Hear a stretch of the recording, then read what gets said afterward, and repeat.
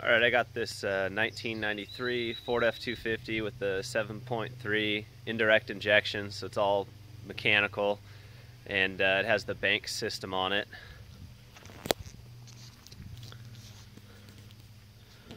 It has a pyrometer, but it doesn't have a boost gauge, so I have no way of knowing if the pump was turned up or not, or what is it doing. I just don't really know.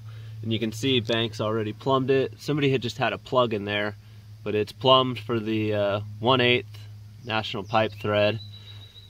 And so rather than order the boost gauge and everything from Banks, which they work great, but I just don't want to go through ordering it or paying for it, really. I bought a whole bunch of them recently for both of those, and it's like, yeah.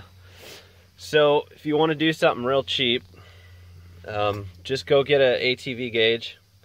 They go to about the right pressure. I mean, that's the biggest thing. This thing should be, around 10, 12 is about what you're going to get out of these systems at the most, really. So this thing goes up to 15, perfect. If you were running something that went up to 50, obviously you're going to want to get a different gauge. But these ATV gauges are pretty cheap. I just unscrewed everything, put an elbow, spun and tapped a little plug, just, on the fly, and I got this little fitting just for hardline.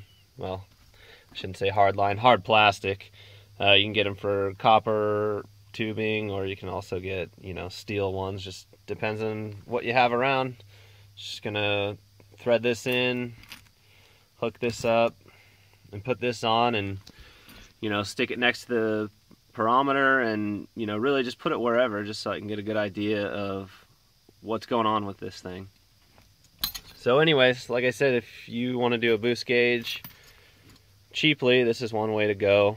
It doesn't have a light in it or anything, but I mean, you're talking like 30 bucks, somewhere around in there, to get all this stuff and put it in versus, over 100, and then also waiting. So anyways, just, if you're on a budget, hopefully this helps, and you can just, if you want to know what your pressure is, this will help you out.